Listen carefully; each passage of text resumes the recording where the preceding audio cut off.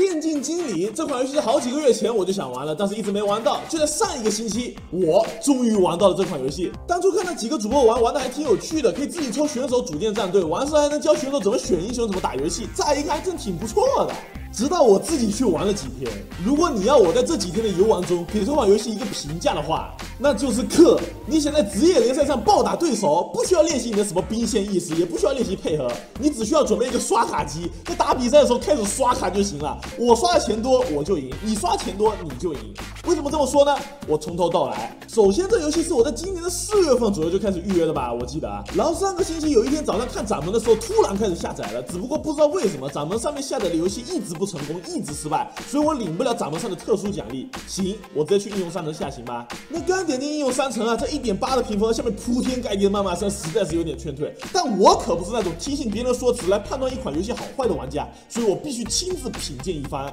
进入游戏就是非常经典的新手教程，经典逼着你点这个按钮，还有这个非常经典的给你2、3个选项，但你只能点一个按钮。英雄的伤害不知道为什么看得很别扭，就12级的左翼可以晕到9级的卡莎，一套下去只打1/5的血。然后我再拿11级的剑魔给你3段 Q 吃满也掉不了多少血。完事儿的囚女给你一个 R5个也改变不了战局，怎么看怎么别扭。那新手教程结束了后会有一个很长的打人机对局，就是让你熟悉一下这游戏的操作。我一开始还挺认真玩的，就是搬英雄的时候考量了对面选手擅长什么英雄，对面的阵容搭配，再根据我们的选手擅长什么英雄来搭配一个完美的阵容。一开始还真的给我一种我在教人打职业的感觉，在对局中下达指令，选手按照指令行事，然后碾压对手，真的给了我一种职业联赛我来我也行的感觉。只是没打2把我就发现了一件事，那就是这些选手还有我好像就是个摆设。这些人比起选手来说，更加是承载着战斗力的载体。就算你让中单选个加里奥出来对线妖姬，只要战斗力够高，他就是能3级把妖姬打回家，6级约妖姬塔。你让打野选个扎克，他战斗力够高，还能入侵岩雀的野区，然后直接单杀岩雀。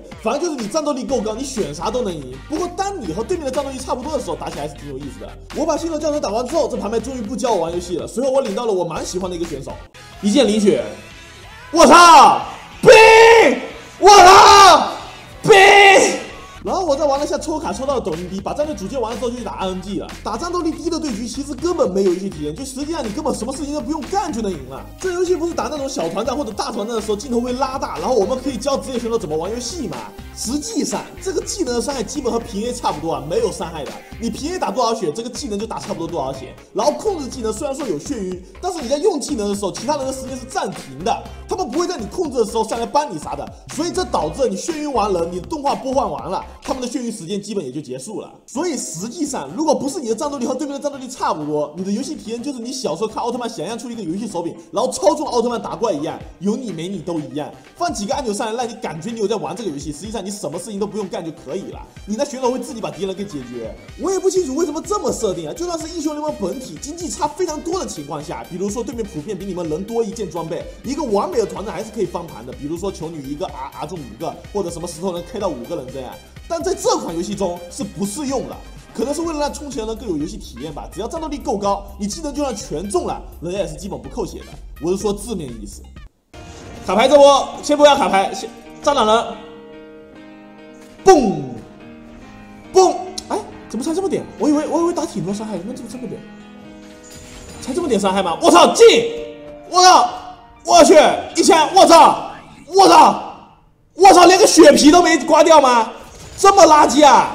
你就看这一波团战，实际上我就算是战斗力高的那一方，我扔技能也扣不了多少血，敌人就更不用说了，扔技能打我根本就不掉血。但这游戏的平 A 伤害巨高，为了就是让你战斗力低的人没办法靠着技术翻盘，逼着你提高战斗力，而不是游戏技术。那这战斗力设定有多不公平呢？就我中单抖音逼选个加里奥有7900战斗力，对面人均1500战斗力，所以抖音逼可以玩个加里奥追着5个人推上高地，我都看傻了。玩了差不多1个小时左右，这游戏连演都不带演，直接比战斗力不打了。你点个按钮，2个战斗力跟他对碰，然后你就打赢了职业联赛，可以非常有电竞精神。不过那种重要的比赛你还是要自己去打，只不过由于我玩到这里已经知道这游戏的尿性了，所以我就很好奇，如果我真的选个什么非常蠢的阵容去打职业，也能赢吗？答案是可以的。就我这把故意选出这种别说职业了，你自己平时打排位看到都想秒的阵容，但我还是赢了。本来想选更蠢的阵容，但这游戏英雄不全，很多英雄没有，可能是选手没精粹买了吧，也有可能是后面达到一定等级可以花钱抽英雄。后面玩到1个小时半的时候，我卡关了，打不过了，你怎么操作都没用，打不过就是打不过。那打不过怎么办呢？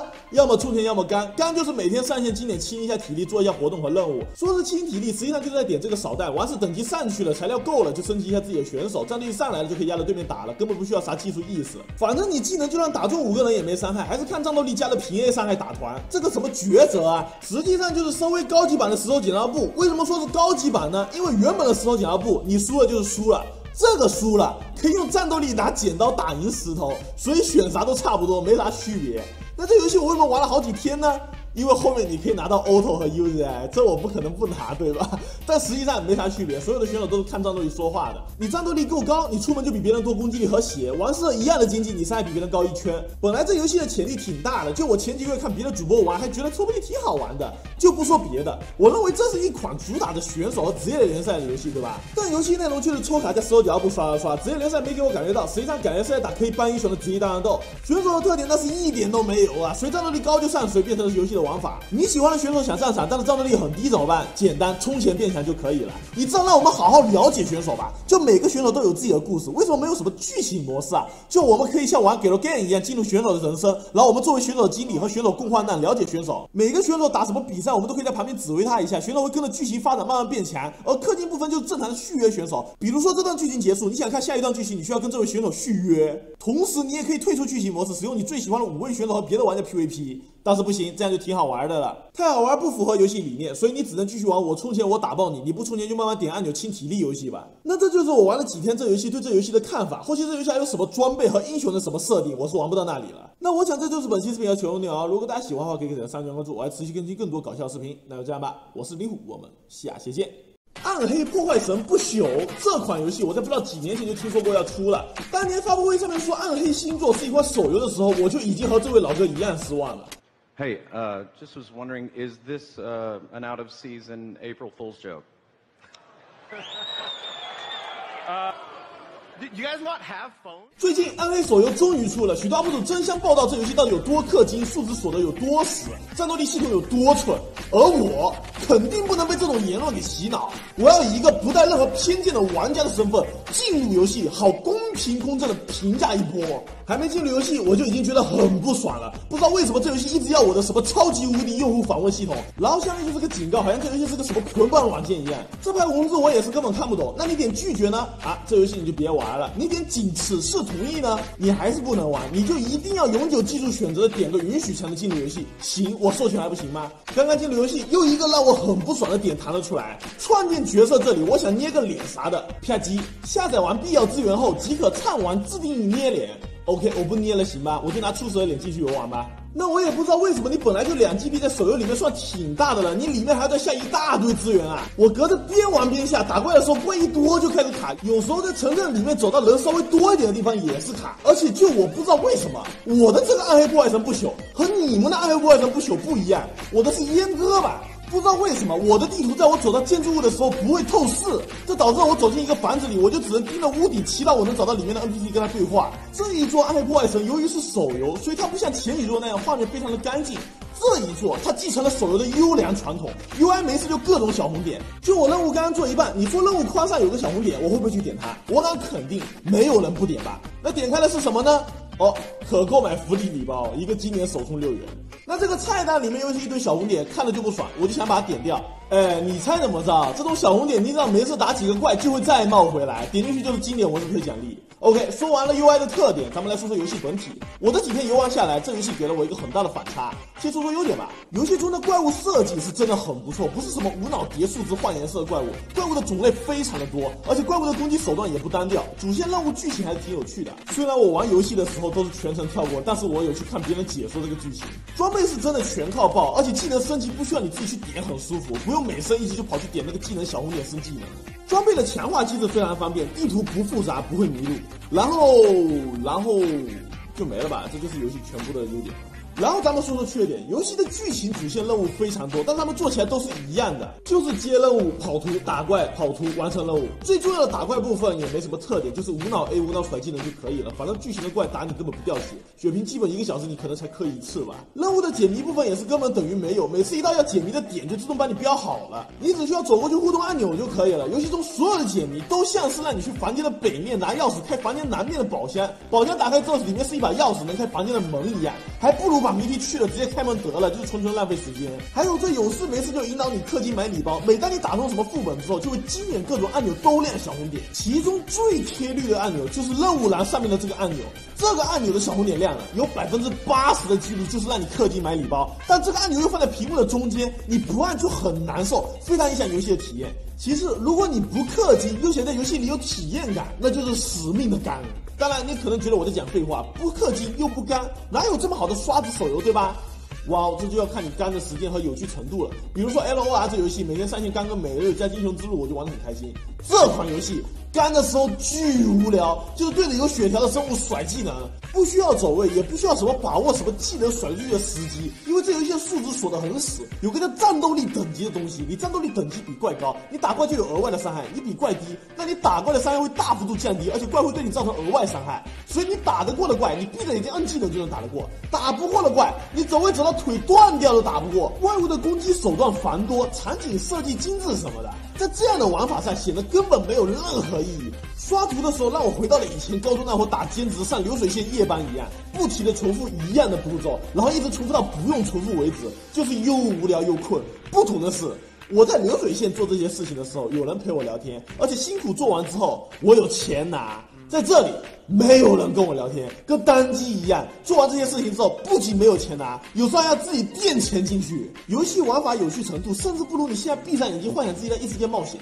咱们最后再聊聊大伙都在讨论的氪金部分，其实就在氪这个宝石。那宝石哪里拿呢？基本就在这个秘境，拿这个钥匙打秘境会出宝石。不氪的人，你每天上线做任务，如果没啥送钥匙的活动，差不多1周2周就会有一个这个钥匙。如果你是打算充点小钱，体会到这游戏的乐趣，那我建议你还是别充了，你这小钱扔进去跟没有充一样，只不过比别人多刷几次有宝石的秘境而已。就算你是无限的钱，可以无限往里面充，你也只是得到了每次刷秘境必出宝石的机会，你还是要去刷去干。而干到最后，氪到最后，你有一天突然不想玩了，或者有更好的游戏了，那你之前的努力全部母搭了。我个人的评价是，不如上班有意思。那么我想这就是本期视频的全部内容。如果大家喜欢，我们就可以上留言关注，我要持续更新更多搞笑视频。那就这样吧，我是林虎，我们下期再见。物品之夜，这是一款21年12月份出的游戏，刚刚出的那会儿首页上都是这游戏的视频，乍一看还挺好玩的。杀鸡的修发电机开门玩法加上躲猫猫，怎么说都不会差到哪里去，对吧？那为什么最近没啥声音，没什么人玩了呢？哇，因为这游戏的平衡还有服务器、游戏环境和匹配机制都像一坨大便。在游戏里面，你可以选择当鬼还是当求生者，游戏是没有新手教程的，所以通常玩家刚刚进游戏就想当着求生者，熟悉操作和地图技能啥的。反正我是这样的，那最一开始我是和朋友一起4个人组队匹配的，没感觉到不对劲，就觉得哇，这游戏好好玩啊！各种当今受怕的修发电机，鬼一来赶紧变成物品逃跑藏起来，没事还转一下鬼或者买个道具恶心一下鬼啥的。玩了一晚上，我就发现情况不对劲了，我没有输过，我就好奇为什么，是我匹配的鬼都太菜了吗？所以我自己去玩了一下鬼。简直就是折磨，没事膈应自己呢。比如说，我看到一个人的修发电机，对吧？我追上去，他马上变成一个物品，跟他一直跳。而你追到人，真的要花很长的时间，因为鬼的速度并不算快，就算你有加速的技能，也不会快到哪里去。特别是人家可以一直2段跳，翻越各种障碍物，而你只能像个笨逼一样跳一下。就算你追到了人，也拿人家没什么办法，因为你根本打不动他。一个人至少要打4下才能倒，这不算人家逃跑时可能回了点血什么的。如果你追久了点，可能还要打5下。这个期间你不能追得太紧，你还要 A 一下，稍微走位一下，保持一点距离，因为你靠得太近，人家变个大点的物品，你就当场眩晕了，他一溜烟就不见了。就算你追到了，瞬间他们的阿尔法出血给他干了4下，他不是直接死了，你是需要给他放在椅子上面的，椅子离得稍微远了点，他隔得在你背上晃2下就下来了，你辛辛苦苦给他搬椅子，那一坐，这椅子还需要120秒才能磨死他。而如果他队友稍微会玩那么一点点，2个人变成大物体冲过来，直接往你脸上砸，你根本一点办法没有，只能被砸晕，眼睁睁的看着人家救。然后最近还更新了个补丁，救下来直接变满血，又要打他们的4下。这更新了之后，第2次坐椅子还是120秒不减了。你必须要打死一个人3次，他才会真的死。而且这游戏还更新了个啥，你知道吗？就鬼以前是可以打人爆金币买各种道具的，比如说什么你可以买个道具30秒内不能救椅子上面的人来着。但是最近万圣节更新了，现在的鬼不能买道具了，取而代之的是几分钟来一次的全图 buff， 像是什么不动的人会显形，什么鬼一刀砍2倍血，但这根本解决不了鬼还是太弱的平衡问题。我都感觉制作这游戏的人是不是根本不玩自己做的游戏？鬼的攻击判定距离小的可怜，好像手断了一截似的。无论鬼是用的电锯还是什么小刀，你都必须贴在那人的脸上才能打到。打木门的时候是最折磨的。最近的一次更新，求生者的技能格到好像玩我的世界在那造家呢，到处放木马堵门。但是人家可以变小物体跳过这个木板，你不能，你必须要砍掉这木板。还有求生者变大物体撞你，也不是什么必须跳你头上才能眩晕，是你碰到就晕了。就你看人家都没想撞我，跟他修发电机的，我跳起来打他，自己撞人家脚底板下面晕了，他好像都没注意到我来了。当鬼就是这么憋屈，好像个小丑一样，大伙搁那把我当傻子逗我玩呢。那你肯定要说了，你非要当鬼吗？你就玩求生者呗。这我就要说一下这游戏终极无敌弱智的匹配机制。在主菜单里面，你可以选择随机、求生者、鬼这3个选项来匹配。但这游戏本来就没有多少人玩，而且大伙都知道当鬼就是当小丑，所以没人愿意当鬼。那这样不是搞得你想玩人就要匹配非常久吗？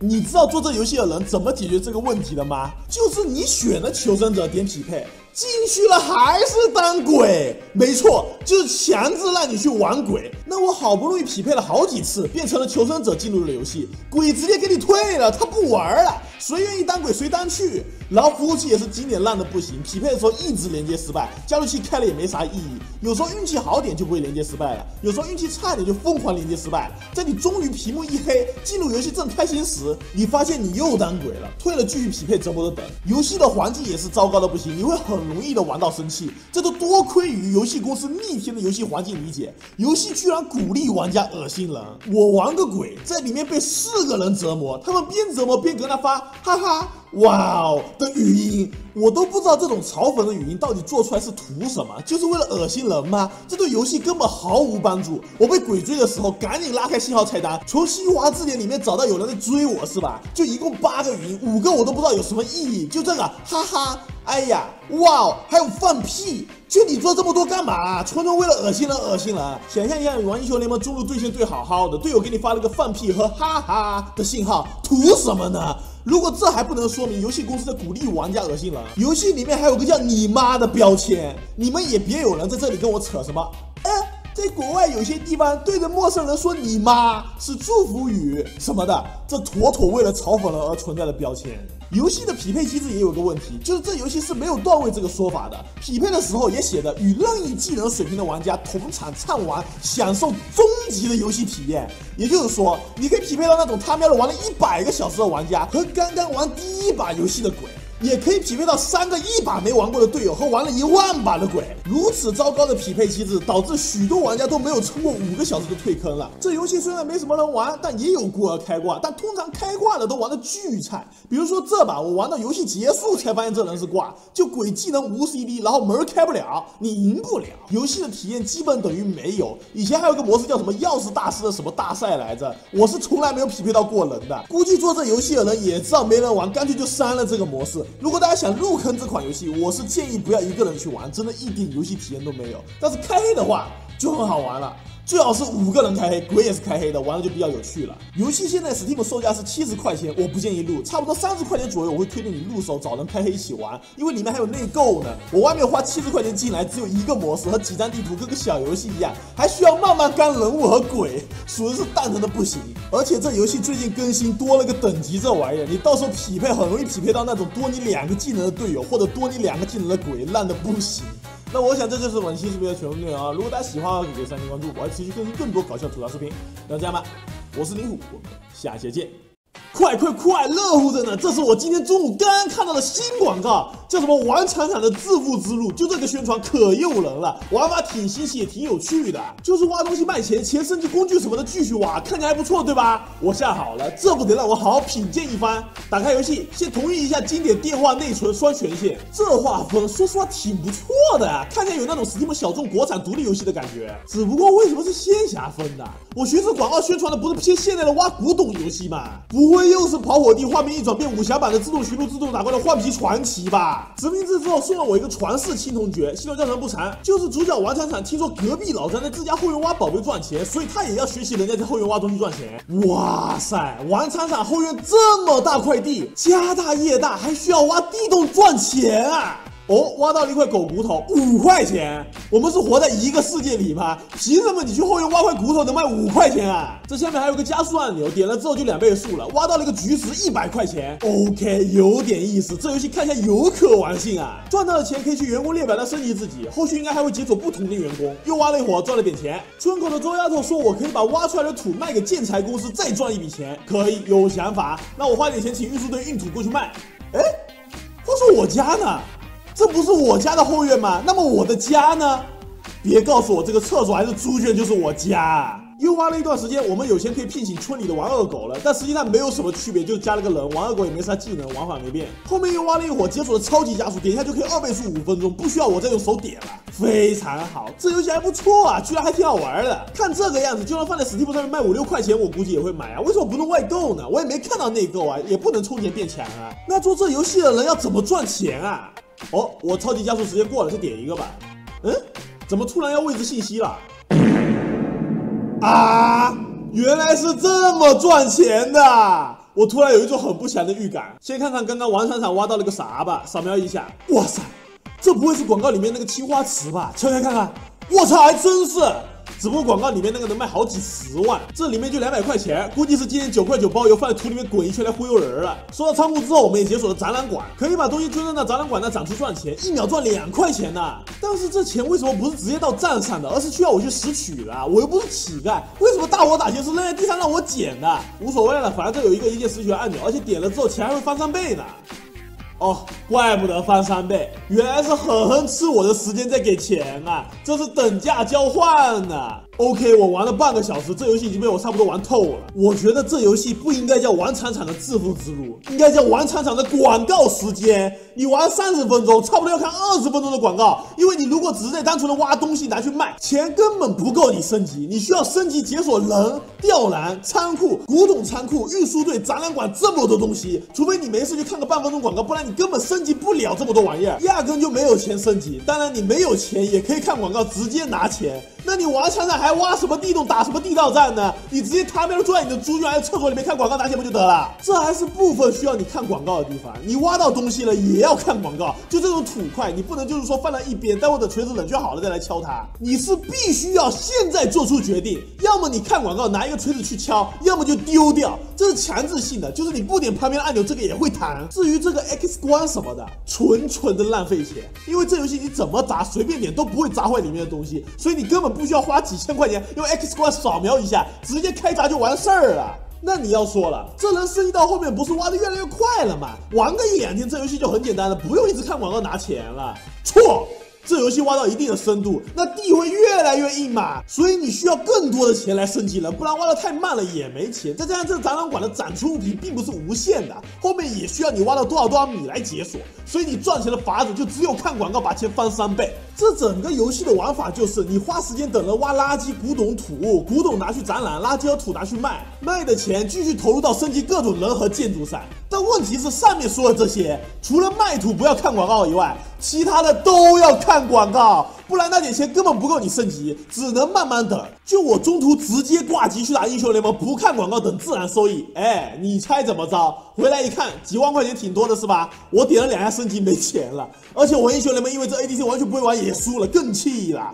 这破游戏是真的浪费时间。你说你玩这游戏是为了让王厂长成为亿万富翁，那你不用挖东西，天天看广告就行了。你说你玩这游戏是为了挖穿地球，那你要看几年的广告啊？你跟我说，就这什么勾吧快脚极速版的虚假领红包宣传，我都不知道看了多少遍了。那你可能会说，这种游戏它就不能急，你就要一天玩那么一会儿，放到等第二天来收钱再继续玩一会儿。的确是这样的，所以我现在把游戏关了，等一晚上，看看第二天开起来的时候能点几次升级按钮，好吧 ？OK， 第二天了，咱们来看看王厂长挖了多少米了，赚了多少钱。什么意思啊？这怎么啊？你现在告诉我，我把游戏关了去睡觉，王厂长也去睡觉啊？尼玛没有挂机系统吗？这游戏那也太恶心了吧！我他妈还不能靠挂机不看广告，逼着我看广告是吧？真就一寸光阴一寸金啊！我还真必须要花时间才能有钱。仔细想一想，这游戏甚至连账户都不用注册，那岂不是说我玩了什么10天半个月，不小心把游戏给卸了？是不是要从头玩？不过说实话，就算玩了1年，那玩起来不也跟从头玩一样吗？一成不变的玩法加永无止境的广告，挖出来的什么古董跟你妈小霸王一个价，赶紧爬吧，太恶心了！亏我一开始还夸你说外购5、6块钱我都会买，真是有眼不识答辩啊，纯的答辩。再这样下去，我就是游戏界的老八了，天天跟他玩答辩呢。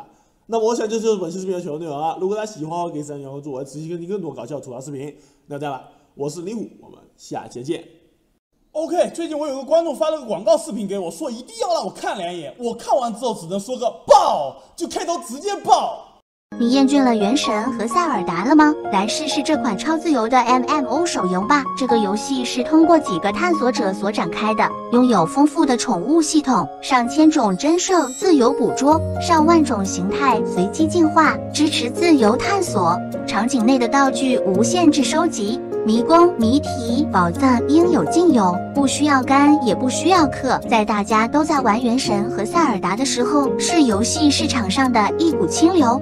太搞了，属实是两边都踩一脚来夸自己的游戏。那这游戏是啥呢？广告词也是一句不提，画面还是拿着 Project NB 的预告片，全部看起来不知道哪个画面是游戏的。点进广告一看就是今年礼包码 VIP 6677888，怎么看都像那种20元换皮氪金手游。那你懂我的，我可不是一个听风就是雨的人，这不得接下来好好品鉴一番。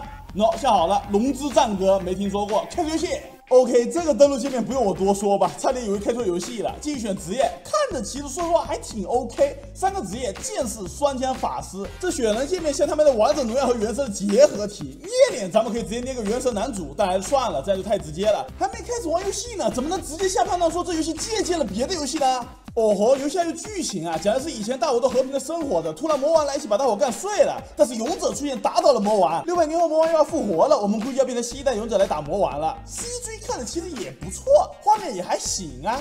Oh my god, bro. Oh, hell no, man. What the fuck, man? Get your ass on, boy. 啊，这不就是传奇霸业2次元版吗？这个升级急速1线200连抽的头衔吗？还是干嘛？怎么就顶在我头上了？开局送个派蒙，就这声音和语调，怎么听怎么派蒙。神选启示录是获得神选之力的唯一指引。不过不知道为什么，明明是初次见面，陪他走了3步路，这女的就开始喊我主人了，什么情况啊？纯的撤职异世界男主开局。我勒个去！在我惊讶的过程中，我已经10几级了，我根本没动屏幕啊！他们要这游戏会自己玩，真的就是传奇霸业。跟以前玩4399的时候不小心点到了开了个窗口，它跟它自动打怪、自动寻路，发现了之后切过去一看100多级一样。哦，这游戏还有抽卡系统啊！让我猜一下，是不是抽卡动画是5颜6色的流星从天上滑下来砸到地上？果然，抽了个猪猪侠出来，而且这猪真叫猪猪侠，真的是把啥都缝进去了。OK， 剧情不知道为什么就讲他趁然要召唤恶魔了，然后我也会召唤什么东西哦，召唤阴灵，直接召唤了个真的出来，一刀就给恶魔干碎了。完事了真的还会说你就是我的 master 吗？缝完了。但我还是要跟大伙说一下，我玩到这里还没动过手指呢，都是游戏自己在动，不是什么情况啊？广告说的不干不氪，就是连玩游戏都不用玩了，游戏帮你玩是吧？这不比传奇霸业还无聊？那传奇霸业至少还玩个组队打沙尘，野外 PVP 爆人家装备呢，这游戏玩的啥啊？连技能都不用自己按，虽然说也就4个技能，是不是自己按好像都没差？那让我再玩会儿，看这游戏到底是个什么尿性。OK， 玩了1个多小时，我算是玩明白这游戏了。记住结论。真的无聊，说了不干不氪，实际上又干又氪。就这游戏，你需要干或者氪多少东西，你们知道吗？就你看屏幕上面只要4个按钮，你点进去就让你氪，我也数不定要氪多少东西，因为我每玩一会儿就会解锁一个新的氪金点，什么命座、宠物、人物、装备、时装、坐骑、翅膀、英灵、技能，乱七八糟的说都说不完，都要你氪。而且上面说的这些玩意儿里面还带点别的按钮需要氪，就比如说宠物这玩意儿，首先你抽卡抽宠物要抽卡券，抽出来的宠物要升级强化进阶，而且一个人后面能带3个宠物和6个辅助宠物，光是宠物就要干货的氪到你头皮发麻。游戏还有和原神一样的卡等级不让你看剧情的设定，不过更恶心的是它还卡装备。就是你不仅要上那个等级才能做接下来的主线任务，你要收集到必要的装备。那这些装备要怎么报呢？就打世界 BOSS， 你一出安全区就可以 PVP 了，跟传奇8夜一样。不同的是，这游戏没有人玩，世界 BOSS 没有人跟你抢，关了打一会儿装备就凑齐了。但我估计玩到后面还是会有人过来打你的，要么是这整个服务器头的那几个钱没地方花的人，要么就是游戏公司找个托过来把你干碎，激起你的充钱变强欲望。就这游戏肯定是有那种客服打电话骚扰你说，最近这游戏有什么活动，你上来就送什么东西，你充1块钱等于人家充几百块，那你继续陪那服务器头玩给他们杀。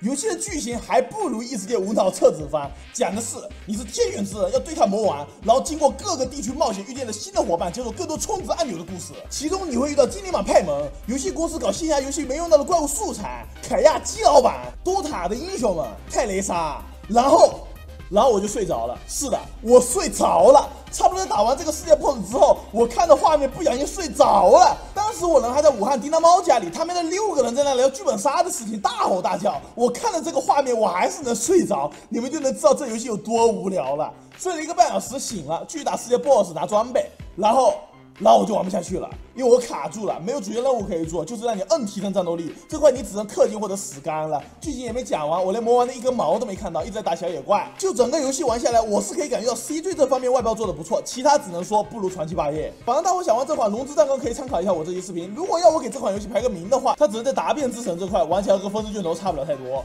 那么我想这就是本期视频的全部内容了。如果大家喜欢的话，可以给3关注我，至于更多搞笑吐槽视频。那这样吧，我是林虎，我们下期见。咸鱼之王这个名字想必大伙都听说过吧？只要你有上过网、看过漫画、小说、刷过微信朋友圈，都一定听说过这款游戏的鼎鼎大名。从最一开始2条道弱智加减法，到后面的什么这游戏还没有我放个屁大，再到后来的什么一觉醒来我的咸鱼就干到400多关，多少个宝箱可以开，再到现在的跟你解释广告点击为啥是个挂机贩子游戏，要玩那种脑残小游戏要去设置里玩。这几年大伙都饱受了咸鱼之王广告的摧残，而今天我作为游戏界的品鉴员，就来好好品鉴一番咸鱼之王这款广告界的顶流吧。咸鱼之王启动。OK， 这就游戏画面了嘛，划分见仁见智吧。你别说，我还挺喜欢的。点屏幕射火就打鱼，剧情讲述的主人公阿威有那个逼妄想症，最近喜欢看三国，所以自己出完你的鱼就开始变成三国的鱼了。我们要把这些鱼做成鱼罐头，这样打完小 boss， 咱们就可以开广告里总念到的宝箱了。哦，许褚不认识，没怎么看过三国。反正咱们可以开宝箱，拿武将上场帮我们过关，同时自己也可以点屏幕加速过关。那咱们先挂着，先去把什么礼包码全兑换了先。OK， 把东西全兑换完了，直播间的观众有好多玩过这游戏的，给他经典知识添点。先让我和观众捣鼓这游戏到底咋玩。捣鼓了1个多小时啊！你别说，你还真别说，挺好玩的还。就这游戏，我觉得最好玩的一点是，你能非常快的看到成长反馈，战斗的提升不单单是个数字，你能很清楚的看到你真的有在提升。比如说爬塔爬到某某关你打不过了，你马上去把宝箱一开，武将一升级强化就能继续爬塔，爬完塔就能10连抽，10连抽就能再升级武将，升级武将到一定数量就能拿奖励，再开宝箱和10连抽，10连抽抽多了还能再拿个10连抽宝箱，宝箱开多了还能再拿宝箱开，就这样一环扣一环，你一直在拿奖励，一直在开宝箱升级自己的武将。就咸鱼之王这游戏，我第一天玩下去要玩差不多5个小时左右才会卡，然后你睡一觉醒来又能开几百个宝箱，反正前期玩的很爽啊。就这游戏连广告都不用看，你只要用电脑打开咸鱼之王，你可以直接不看广告拿奖励。而且还有一点我也很喜欢，就是这游戏你可以不用思考升级哪个武将才最好，资源可以不用握那么紧，甚至可以不用握着，因为换武将不会有任何的损失，你可以无损换将上去打。前期你可以把资源全用了，完事后面抽到吕布啊、什么诸葛亮啊，直接换上去就好了。等级和装备强化就会全部继承。